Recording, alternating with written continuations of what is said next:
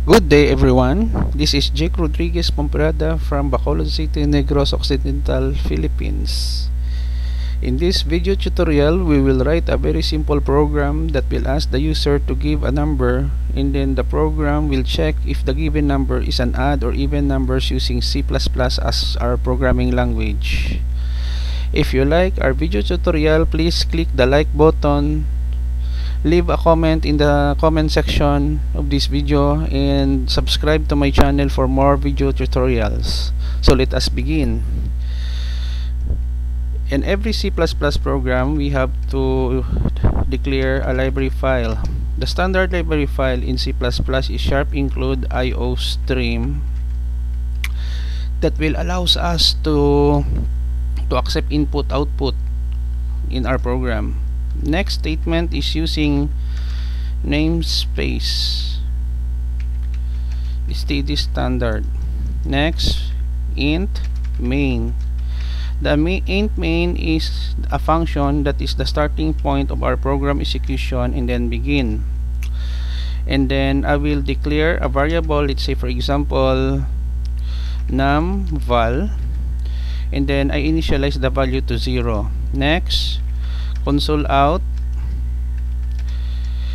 new line, escape sequence to new line, and then we will have here the left shift operator, this a symbol, and then we will have a title, add in even number checker in C++. This will be the title of our program. We will copy this one again, and then console out, give a number, semicolon. This will prompt the user to give a number. Cin, we will use our variable num val, semicolon. The next portion, we will using conditional statement, if else statement, to check if the given number is an odd or even. If num val percent modulus 2 now equals 0. Modulus is a symbol to check if there is a remainder on the given number on 2. If it is equal to 0, it means that the given number is an even number. So we will have a message here, console out, the given number, num underscore val, next line, is even number, period. We will have a semicolon, else begin. What we'll do is to copy this one, this statement, and then here we will just replace the word even with odd number. After next, we will have a new line, 2 new lines, escape sequence, and then we will have here the statement \t end of the program that tells the user that this is the end of the execution of our program. Now to summarize, next step is to save our work. Press Ctrl S. We will create a folder here. The folder is add even.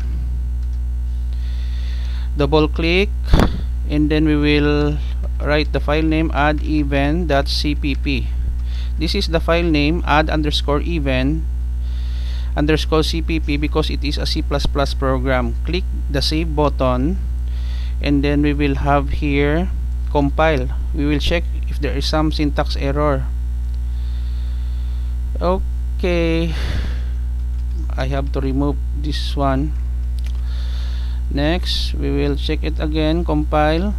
If there is some syntax error, no, we will run the program.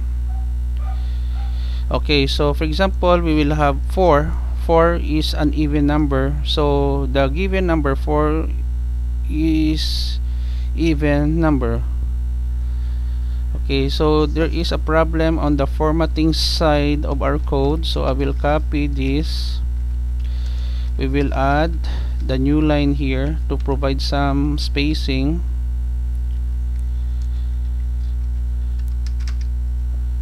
Is on.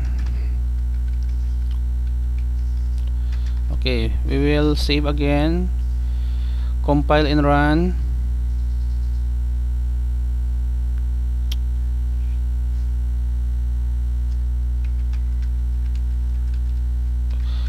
Horizontal tab, we will add horizontal tab, \t horizontal tab. Okay, save again, execution, compile and run. Let's say for example 5 is an even number, no, odd number, sorry. The given number 5 is an odd number. So if we run again, let's say for example 8, it's an even number.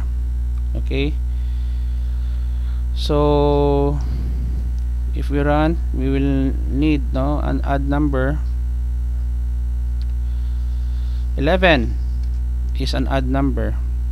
Okay, to summarize, we will have a variable here, we have here a variable numval, and then we will have the title, and then title of our program, add in even number checker in C++. This portion we will accept an input value from the user that will store in our numval variable. This is a conditional statement to check if the given number is an odd. So we have here numval, the percentage is called modulus 2 equals 0, meaning there is no remainder. Then the given number is an even number. Else, if there is a remainder, it is an odd number. No, wrong spelling, sorry. End of the program. So if we execute again one more time our program, example 6 is considered as even number. So the given number, give a number 6, the given number 6 an even number. So if we run again, 7, give a number 7, the given number 7 is an odd number. End of the program. I hope guys that you have learned something in this video tutorial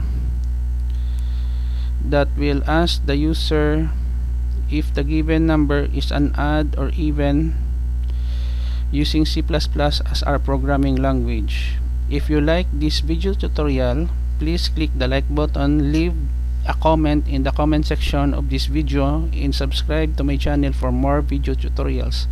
Thank you very much guys. Until to the next video tutorial, bye bye for now.